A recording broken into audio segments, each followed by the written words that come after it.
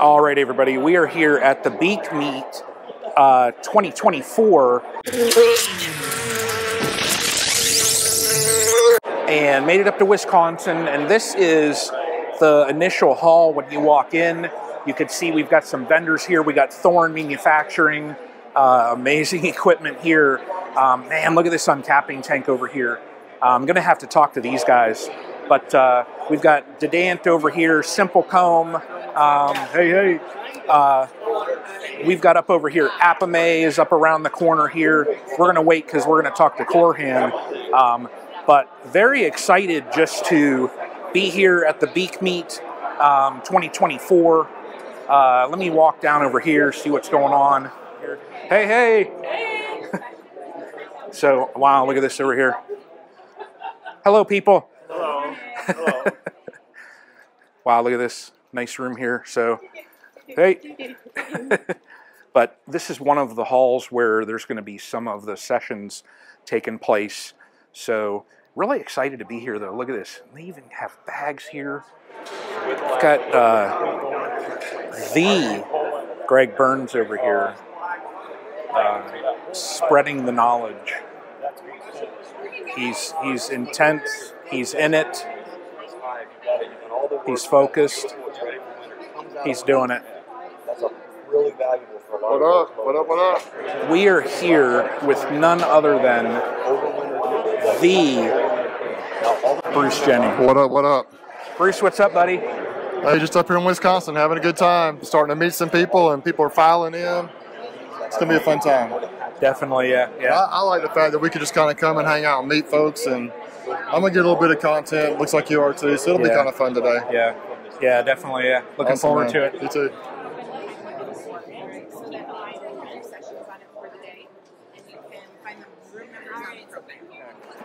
Some call me that. Exactly. Looking forward to hearing you speak today. So, yeah, absolutely. It's Awesome. going to be fun. It's great to be here. It's always fun to get to teach people about bees and pheromones. Definitely, yeah. Awesome, man. Good seeing you. Nature has a benevolent side and a dark side. And we just don't know from time to time what we're going to There get. you've got But if we Kamon can Reynolds understand what bees speaking need, today. how long they last, and do our job. Bees are good at certain things, really good.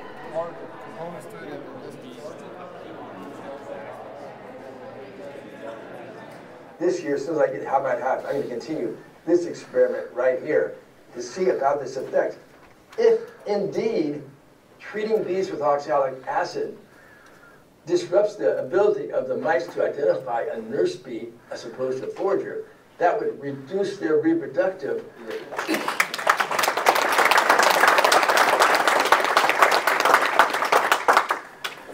Any quick questions?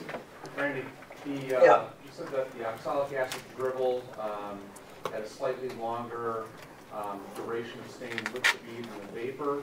I've heard that the dribble can be tough on the bee's gut.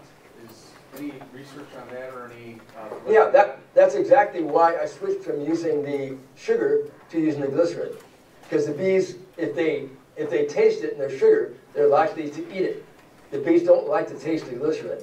So I haven't done gut dissection, but my impression is that we haven't used sugar in our dribbles for a number of years for that reason. So 2 days before the queens emerge, you need to build your mini queen mating notes.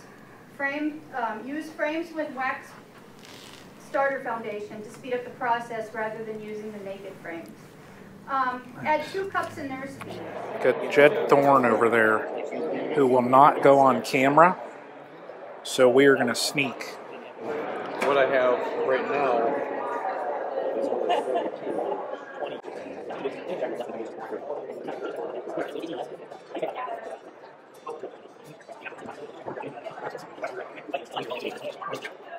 Hey, I know how to turn these off. Hey, it's not recording. What's that? I don't care about the camera.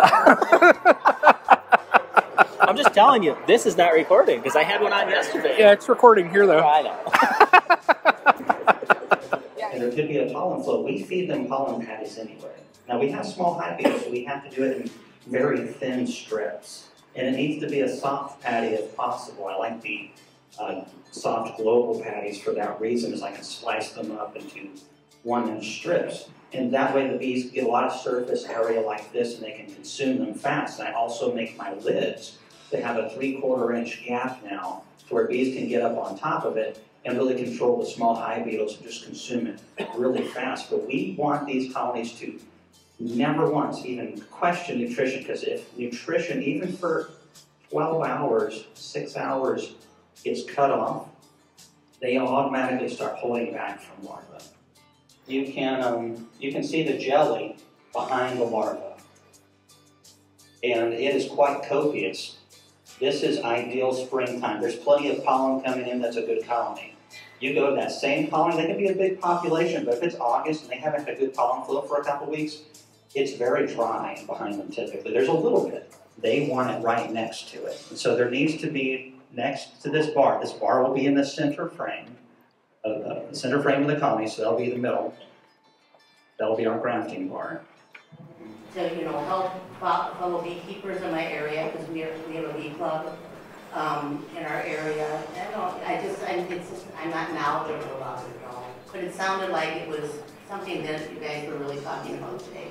Yes, and there's several ways to be successful with that. And beekeeping is a journey.